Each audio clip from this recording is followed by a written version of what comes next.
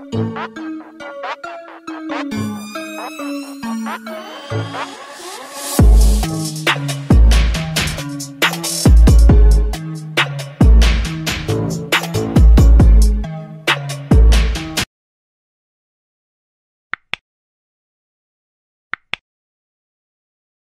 this moment and have fun with it. Ha, ha, ha, ha. Yeah! And what it do, YouTube? It's your boy Alvin MB10, aka AMR10, aka this is my third time recording this, and as they say, third time's a charm. But what I got for you today is another video, which is obviously over the weekend, and as I said, I don't upload over the weekend. But as Deion Sanders loves to say, if you ball, you get the call. And in this case, this man here, Kawhi Leonard, balled out last night with 36 points, 9 rebounds, 8 assists, 2 steals, and 1 block. Now, with the fact that he's the only superstar on the team, because George Paul is currently a big up, showing up hard, shooting just barely over 30% from the field and about 25% from 3, Kawhi Leonard really carried the team last night.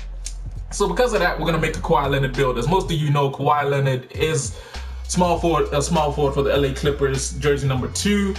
Currently standing at 6'7", 225 pounds. He wasn't always with the Clippers. Got drafted by the Spurs in the 2015 draft behind Kyrie Irving, Derrick Williams, Enes Kanter, Tristan Thompson, Jonas Valanciunas, Sean Vesley, Bismack Biyombo, Jimmer Fredette, who I'm not gonna lie was pulling up from deep before Dame, but he wasn't pulling up as deep as Dame. Klay Thompson, Alec Burks, Markieff, and Marcus Morris. Now, as you know, a bunch of those dudes ain't in the league no more, about 2 or 3. The rest of them are just playing backup minutes, apart from Klay, Kyrie, Enes Kanter technically coming off the bench, and Marcus Morris is a starting power forward for the Clippers, ironically. So yeah, Kawhi started his career off in San Antonio, where he was known more as a defensive presence, then got traded to Toronto due to the whole issue with his injury, where he won a chip. And Toronto looks like they might be going to the finals this year with the way they're playing. Now, obviously, I do got the Heat coming out the East, and I'm going to keep saying it. But yeah, Toronto's my second bet coming out the East. But outside of that, Kawhi's with the Clippers, and I'm not going to lie, it looks like they're going to the finals, maybe. But Kawhi Leonard, let's get to the build. Now, pie chart-wise, as I've said multiple times, 2K does screw you over with a lot of these pie charts, because it's a thing of you're gifted one way or you're gifted the other, but you can't be gifted both. Now, for the sake that I want this Kawhi Leonard to be actually usable within the game, even though 2K20 is technically nearly out the door, as we're just under 36 hours from the release of the 2K21 demo and about 12 days away from the release, 13 days away from the actual release of the full 2K21 game. How are y'all feeling for it? You hyped for 2K21? Because I'm gonna tell you the truth, it feels like an ordinary day for me with 2K21 coming out. I'm not exactly jumping out my boots. Now, I've seen a few influencers, YouTubers, upload a few pics of like some things in 2K21 going ooh, but I'm gonna tell you the truth, man, don't get gassed for 2K because they have a way of letting you down. But yeah, pie chart wise, we're going with what seems to be the best pie chart out of everything they have listed, because outside of that, I could have gone with this, but the shooting would just be atrocious, and no one's really gonna be dribbling that much or passing or looking to pass that much with Kawhi. As we know, he does get dimes, but more often than not, it's a lot of post fades, a little bit of mid-range jump shot, and occasionally spotting up a 3. Now, athleticism, physical profile-wise, the guy isn't known for being fast, being vertically gifted, all of that. What he's known for is big-ass hands standing at 11.5 inches and just being a menace. Like, offensively, as Jason Tatum said, you just can't guard him. You know what's coming, but it's really hard to stop. Now, because it's a Kawhi build, we firstly got to start off with the defense, you know what I'm saying? You got to max out that perimeter and interior defense. Lateral quickness got to go up. I'm going to put steal and block for now at 75, just because I'm going to mess around with a few other things before I get to them. Post move all the way to the top. Same for mid-range, you know what I'm saying? That 3 ball got to go up too, because if you do be shooting it. Free throw, I'm going to leave it at about an 80, just because most likely, man, you need drive and dunk all the way to the top, you know what I'm saying? Now, what we got left? We got 61 left, and obviously, I gotta max out ball handling and passing, just because this is a Kawhi Leonard build, and the boy, he don't get dropped off like that, you know what I'm saying? So I'm gonna take steal. I'm gonna take as much as I can off there, because, yeah, you'll see what I'm trying to do. But so far, what you can see is it finishes with 3 finishing badges, 16 shooting, 10 playmaking, and 11 defensive and rebounding. Now, the truth is, I don't need all those playmaking badges. I'd rather move into shooting, which is something I hope 2K gets rid of. I hope they get rid of this whole idea whereby, oh, if this skill has so many, you can have these many of those many badges. Why not just give us as many badges as we want? Not as many, sorry. Give us the same amount of badges, but stop putting a cap on where we can use them. Because I'm sick and tired of putting it on playmaking things, because I don't really need those many. But anyway, body type wise, as with most NBA players, Kawhi's compact build. He's not exactly solid whereby you can say, yo, that's a bit of a tough one. Yeah, I'm gonna go with defined actually. It ain't come back. He's defined as hell because Kawhi he look muscular, but he doesn't look too musky. You know what I'm saying? He doesn't look built. No way as hell slight compact.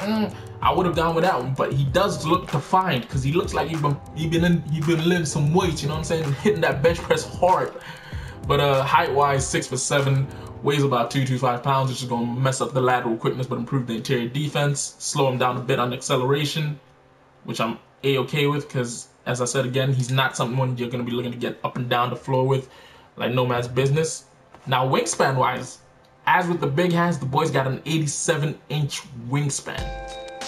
Do you know what type of insanity it is? That's a 7'3" wingspan right there. 7'3". I'm gonna say that one more time. 7'3" wingspan with 11.5-inch hands from pinky to thumb. There's a reason this man is known as the Claw and is a defensive menace to most offensive players. And obviously clammed up LeBron that one time they beat us for the chip. But 87-inch wingspan, playmaking playstyle, I'm gonna have to go with,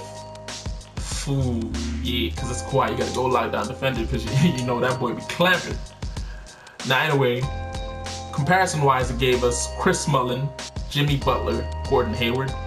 I personally never watched Chris Mullin play because I'm not old enough to have watched Chris Mullin play, but I will take the Jimmy Butler and Gordon Hayward because I would say this.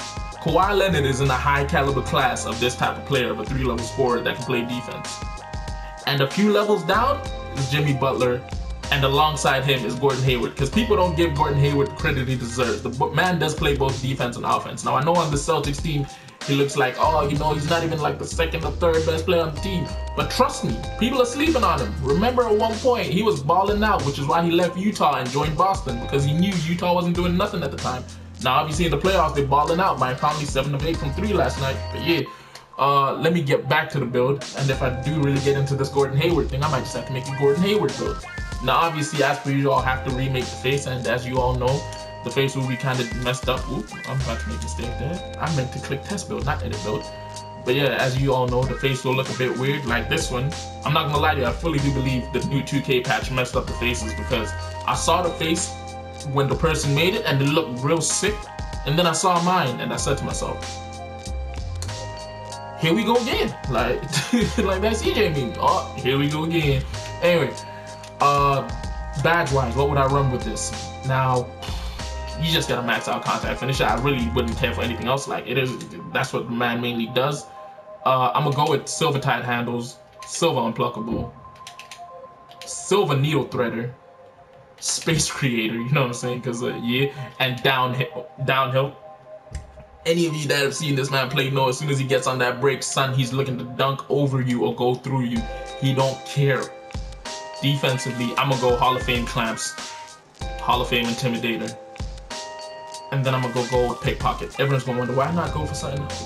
Why not go for something else? It's because the truth is this, man. He gets in front of you, he stops you, and once he stops you, if you ain't tight with that handle, he's taking the ball away and going the other way. Just ask Luka Doncic. I that scared. I didn't even say the swear word. But lastly but not least, shooting badges. I always love to get to these last because these are the most fun to mess with. Personally, you're not going to be looking at anyone closing you out like that, so I'll go gold, quick draw, deadeye. What else would I get? Execute shot percentage off a pick and fade situation. Bump that. Silver steady shooter, silver tireless, just because the man is tireless.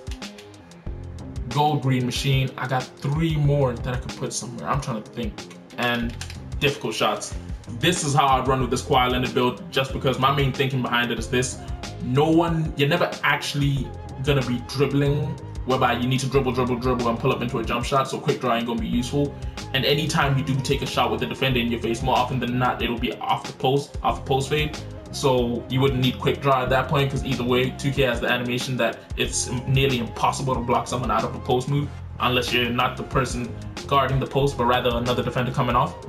So yeah, I'd run it with tireless shooter, steady shooter, difficult shots, green machine, dead eye, range extender. Now obviously the way I run this build is the way I personally run it. Y'all could go in the comments and tell me what you would change, but I personally believe this badge setup here is the best you could do with the build if you were looking to play as an off-ball small forward who on occasion once in a half-court set gets the ball and has to get busy with it. But outside of that, that's the end of the video. Hopefully you enjoyed what you saw. As it said at the beginning of the video, don't forget to subscribe, click the notifications button. You know what I'm saying? We got 100 viewers on one video and a bunch of them, like over 70% of them, want subscribe. So I'm gonna say it one more time. If you ain't subscribed, subscribe. 2K21's coming out soon. We got more content coming your way. If anybody balls out tonight, I might just have to make another build video tomorrow, which is actually kind of fun. But yeah, it's been your boy Alvin MB10, aka AMR10, aka I gotta go do some revision. I'll catch you man in a bit. Deuces.